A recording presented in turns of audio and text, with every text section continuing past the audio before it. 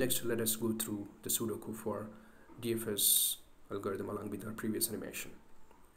So let us see the pseudo code.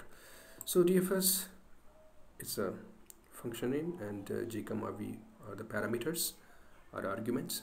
So G basically represents the whole graph and V represent the starting node. So into the function, first label V as discovered, and then for all edges from V to W in G adjacent edges of V. So basically we are iterating the adjacent of V, and for every node in that iteration we are checking. If vertex W is not labeled as discovered, then we are recursively call the DFS function along with the same graph, and W means whichever the recently picked vertex. So let us see the same pseudocode with our example. So in our case, first we choose A as our starting node. So now here we will carry A, and then we are just labeling V as discovered, right? So we are just saying this is a discovered or visited, and then we are just calling, we are doing this iteration for all edges from V to W in G comma adjacent edges of V. So basically we are iterating the childs of this A. So there are adjacent vertices we are just iterating. So here the first iteration, what we are going to visit is B. So here you are checking if vertex W is not labeled as discovered, then we are calling DFS, right? Again, so basically this is where the first rule we are applying.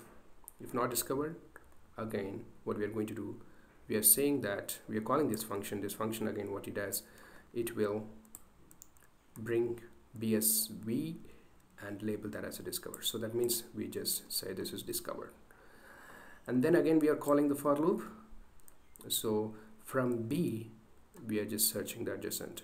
So again first we are having E in the iteration, so here we are checking whether W, that means W carries E here, so W is not labeled a discovered. Then this again the rule 1, so of course it is not discovered. So again we are just recursively calling the DFS along with graph and W carries here E. So when this time, when this, so here again, so when it comes here, E will be discovered, so that means visitor. So we are just saying visitor. Again the for loop happens here, so that just a node, here we have H, so here that also not visited as per rule. So when we apply rule 1, so we have to visit. So again we are calling DFS, so here W will carry H, and then we are discovering here H. So in next, again in here, what happened in this iteration, H doesn't have any other adjacent vertices, so there is no adjacent vertice. So what happens, the backtrack happens. So this is where the rule 2 come to picture. So now what happens, the backtrack happens. So backtrack when it happens, so it go to E. So previously call it goes, right? So in E again we don't have any other adjacent vertex, so we are going back B. So B were in the loop, so B has one more adjacent vertex, so F.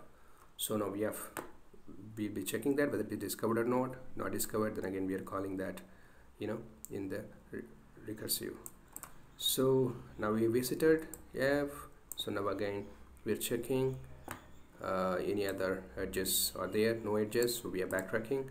For B we are checking any other edges in the for loop, again there is no, then we are going back.